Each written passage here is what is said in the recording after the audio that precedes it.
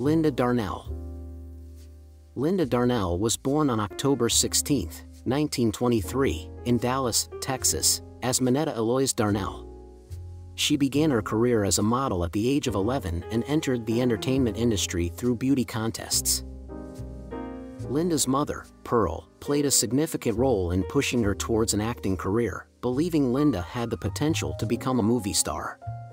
Darnell made her film debut in 1939 with Hotel for Women at the age of 15. Initially signed to RKO Pictures, she later joined 20th Century Fox, where she found success in various films. Linda Darnell was often cast alongside actor Tyrone Power, with whom she formed a highly publicized on-screen couple. She gained critical acclaim for her roles in Unfaithfully Yours, 1948, and A Letter to Three Wives, 1949. Darnell's career faced setbacks in the early 1940s, with the studio struggling to find suitable roles for her. Despite initial challenges, she experienced renewed success with her starring role in Forever Amber, 1947, a highly anticipated and expensive film. Linda Darnell's performance in Forever Amber did not receive the expected acclaim, and the film's success was moderate. Her breakthrough came with A Letter to Three Wives, 1949, earning her widespread acclaim and making her one of the most sought-after actresses in Hollywood. Darnell missed out on a leading role in Pinky, 1949, due to concerns that audiences would compare it to her character in Forever Amber.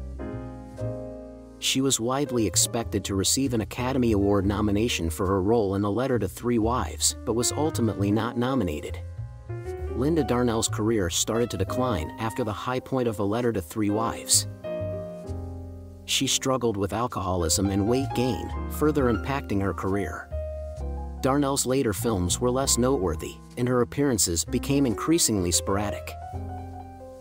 In 1951, she signed a new contract with 20th Century Fox that allowed her to become a freelance actress. Linda Darnell's first film outside 20th Century Fox was The Lady Pays Off, 1951, for Universal International. She fell ill during the filming of Saturday Island, 1952, which was shot on location in Jamaica. Darnell's later films included Blackbeard the Pirate, 1952, and Second Chance, 1953, filmed in Mexico. She expressed a sense of disappointment that her career did not last as long as she had hoped. Linda Darnell passed away on April 10, 1965, at the age of 41. Her legacy includes contributions to classic Hollywood films, and her work is remembered by fans and film historians.